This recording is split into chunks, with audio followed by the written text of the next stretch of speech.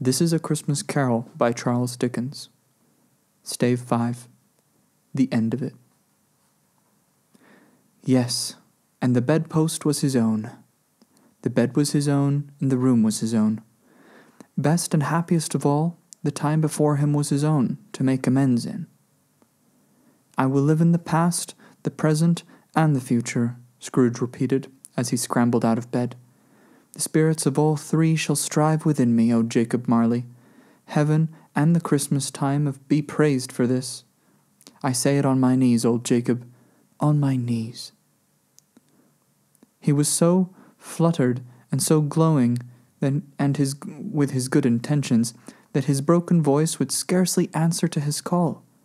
He had been sobbing violently in his conflict with the spirit, and his face was wet with tears. "They are not torn down," cried Scrooge, folding one of his bed curtains in his arms. "They are not torn down, rings and all. They are here. I am here. The shadows of things that would have been may be dispelled. They will be. I know they will." His hands were busy with his garments all the time, turning them inside out, putting them upside down, tearing them, mislaying them, making them parties to every kind of extravagance. "I don't know what to do," cried Scrooge, laughing and crying in the same breath, and making a perfect Laocoon of himself with his stockings. "I am as light as a feather. I am as happy as an angel. I am as merry as a schoolboy. I am as giddy as a drunken man. A Merry Christmas to everybody. A Happy New Year to all the world. Hello, here! Whoop! Hello!" He had frisked into the sitting room, and was now standing there, perfectly winded. "There's the saucepan that the gruel was in," cried Scrooge, starting off again and going round the fireplace. "There's the door by which the ghost of Jacob Marley entered. That's the corner where the ghost of Christmas Present sat. That's the window where I saw the wandering spirits. It's all right. It's all true. It all happened. Ha ha ha." Really, for a man who had been out of practice for so many years, it was a splendid laugh, a most illustrious laugh, the father of a long, long line of brilliant laughs. "I don't know what day of the month it is," said Scrooge. "I don't know how long I've been among the spirits. I don't know anything. I'm quite a baby. Never mind. I don't care. I'd rather be a baby. Hello! Whoop! Hello here!" He was checked in his transports by the churches ringing out the lustiest peals he had ever heard. Clash, clang, hammer, ding, dong, bell. Bell, dong, ding, hammer, clang, clash. Oh, glorious, glorious! Running to the window, he opened it and put out his head. No fog, no mist. Clear, bright, jovial, stirring, cold, piping for the blood to dance to. Golden sunlight, heavenly sky, sweet, fresh air, merry bells. Oh, glorious, glorious! "What's today?" cried Scrooge, calling downward to a boy in Sunday clothes, who, perhaps, had loitered in to look about him. "Eh?" returned the boy, with all his might of wonder. "What's today, my fine fellow?" said Scrooge. "Today?" replied the boy. "Why, Christmas Day." "It's Christmas Day," said Scrooge to himself. "I haven't missed it. The spirits have done it all in one night. They can do anything they like. Of course they can. Of course they can. Hello, my fine fellow." "Hello," returned the boy. "Do you know the poulterers in the next street by one, at the corner?" Scrooge inquired. "I should hope I did," replied the lad. "An intelligent boy," said Scrooge. "A remarkable boy. Do you know whether they've sold the prize turkey that was hanging up there? Not the little prize turkey, the big one." "What? The one as big as me?" returned the boy. "What a delightful boy," said Scrooge. "It's a pleasure to talk to him. Yes, my buck." "It's hanging there now," replied the boy. "Is it?" said Scrooge. "Go and buy it." "Walker?" exclaimed the boy. No, no, said Scrooge. I am in earnest. Go and buy it, and tell him to bring it here, that I may give them the direction where to take it. Come back with the man, and I'll give you a shilling. Come back with him in less than 5 minutes, and I'll give you half a crown. The boy was off in a shot. He must have had a steady hand at a trigger who could have got a shot off half so fast. I'll send it to Bob Cratchit's, whispered Scrooge, rubbing his hands and splitting with a laugh. He shan't know who sends it. It's twice the size of Tiny Tim. Joe Miller never made such a joke as sending it to Bob's will be. The hand in which he wrote the address was not a steady one, but write it he did, somehow, and went downstairs to open the street door, ready for the coming of the poulterer's man. As he stood there, waiting his arrival, the knocker caught his eye. I shall love it as long as I live, cried Scrooge, patting it with his hand. I scarcely ever look at it before. What an honest expression it has its face. It's a wonderful knocker. Here's the turkey. Hello, whoop! How are you? Merry Christmas! It was a turkey. He never could have stood upon his legs, that bird. He would have snapped them short off in a minute, like sticks of sealing wax. Why, it's impossible to carry that to Camden Town, said Scrooge. You must have a cab.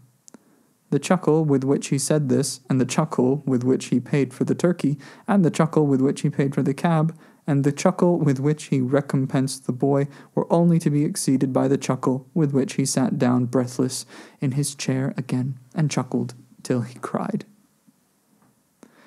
Shaving was not an easy task, for his hand continued to shake very much, and shaving requires attention even when you don't dance while you're at it.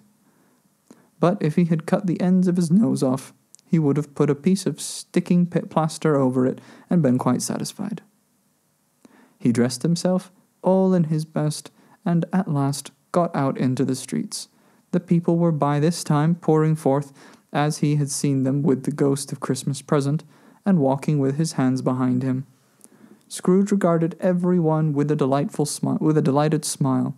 He looked so irresistibly pleasant, in a word, that 3 or 4 good-humoured fellows said, "Good morning, sir. A Merry Christmas to you."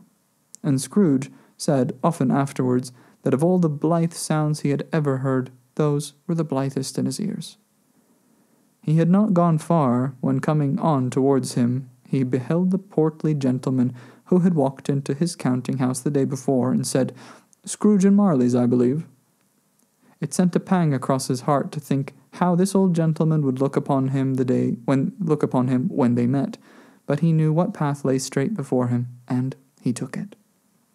"My dear sir," said Scrooge, quickening his pace, and taking the old gentleman by both his hands, "how do you do? I hope you succeeded yesterday. It was very kind of you. A Merry Christmas to you, sir." "Mr. Scrooge?" "Yes," said Scrooge. "That is my name, and I fear it may not be pleasant to you. Allow me to ask for your pardon, and will you have the goodness—" "Here," Scrooge whispered in his ear. "Lord bless me," cried the gentleman, as if his breath were taken away.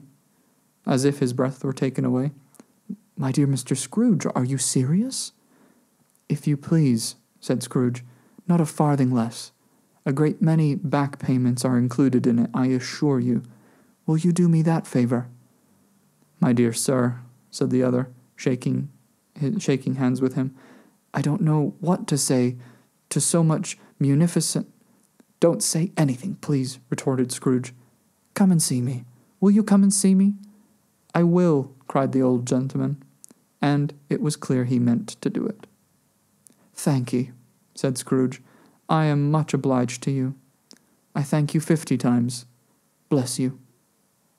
He went to church and walked about the streets and watched the people hurrying to and fro, and patted children on the head and questioned beggars, and looked down into the kitchens of houses and up to the windows, and found that everything could yield him pleasure. He had never dreamed that anything could give him so much happiness. In the afternoon he turned his steps towards his nephew's house. He passed the door 12 times before he had the courage to go up and knock, but he made a dash and did it. Is your master at home, my dear?" said Scrooge to the girl. "Nice girl. Very." "Yes, sir." "Where is he, my love?" said Scrooge. "He's in the dining room, sir, along with mistress. I'll show you upstairs, if you please." "Thank ye. He knows me," said Scrooge, with his hand already on the dining room lock. "I'll go in here, my dear." He turned it gently and sidled his face in, round the door. They were looking at the table, which was spread out in great array, for these young housekeepers are always nervous on such points, and like to see that everything is right. "Fred," said Scrooge. Dear heart alive, how his niece by marriage started! Scrooge had forgotten for the moment about her sitting in the corner with the footstool, or he wouldn't have done it, on any account. "Why, bless my soul," cried Fred, "who's that?" "It's I, your Uncle Scrooge. I have come to dinner. Will you let me in, Fred?" "Let him in? It is a mercy he didn't shake his arm off. He was at home in 5 minutes. Nothing could be heartier. His niece looked just the same. So did Topper when he came. So did the plump sister when she came. So did everyone when they came. Wonderful party, wonderful games, wonderful unanimity, wonderful happiness." But he was early at the office next morning. Oh, he was early there. If he could only be the first and catch Bob Cratchit coming late, that was the thing he had set his heart upon. And he did it. Yes, he did. The clock struck 9. No Bob. 1:15. No Bob. He was full 18 minutes and a half behind his time.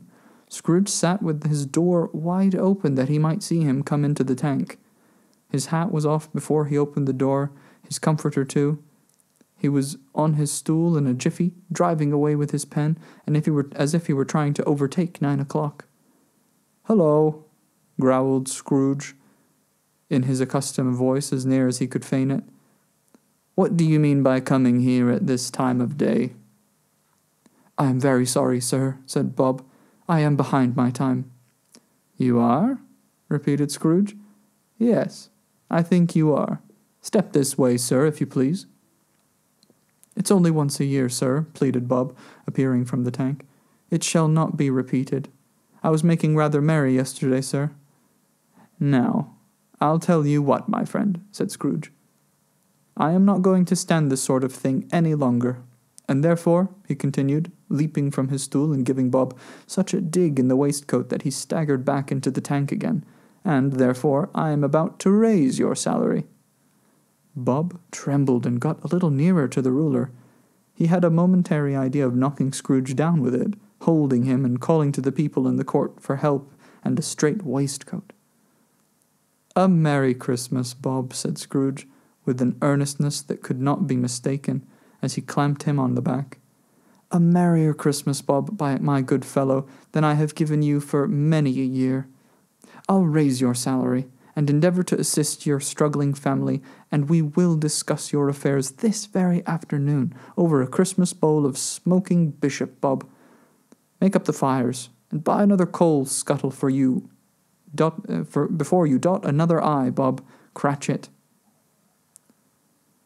Scrooge was better than his word. He did it all and infinitely more, and, to Tiny Tim, who did not die, he was a second father. He became as good a friend, as good a master, and as good a man as the good old city knew, or any other good old city, town, or borough in the good old world. Some people laughed to see this alteration in him, but he let them laugh, and little heeded them, for he was wise enough to know that nothing ever happened on this globe for good at which some people did not have their fill of laughter in the outset, and knowing that such as these would be blind anyway, he thought it quite as well that they should wrinkle up their eyes in grins, as have the malady in less attractive forms. His own heart laughed, and that was quite enough for him. He had no further intercourse with spirits, but lived upon the total abstinence principle. ever afterwards, and it was always said of him that he knew how to keep Christmas well, if any man alive possessed the knowledge. May that be truly said of us, and all of us. And so, as Tiny Tim observed, God bless us, every one. End of Stave 5.